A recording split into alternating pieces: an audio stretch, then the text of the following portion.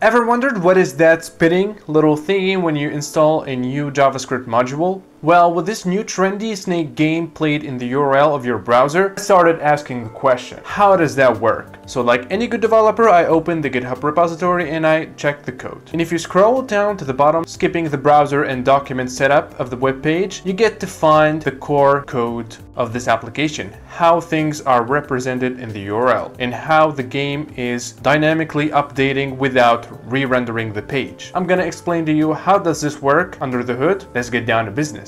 Standard Braille cell has 6 dots, numbered like 1, 2, 3, 4, 5, 6. Each dot maps to 1 bit for Unicode Braille, so this means bit for dot 1 is equal to 1, which means 1 left shifted by 0. Braille is a system of 6 physical dots per character cell. Each cell can have any combination of those dots raised or not raised.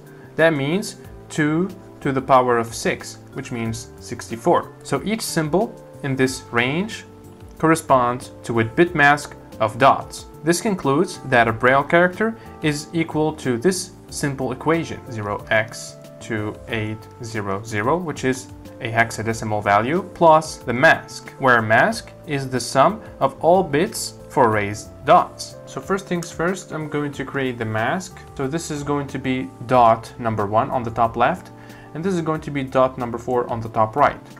And then we're going to extract the Braille from this by combining the mask to our hexadecimal value that we talked about, and then we're going to console log the result. So let's run this code, and there you go. Thank you for sticking around, and Primogen, I think we need Doom Eternal played in the URL. And that's basically it. Bye-bye!